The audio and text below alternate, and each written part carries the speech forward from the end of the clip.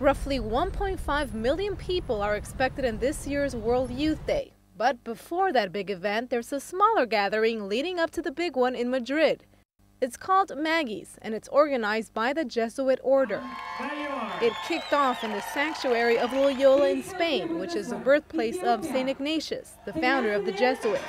More than 3,000 youths from 50 countries attended the opening ceremony, which included a spectacle of dance, music, and special effects. Then, Adolfo Nicolás Pachón, the superior general of the Society of Jesus, celebrated Mass with the young crowd.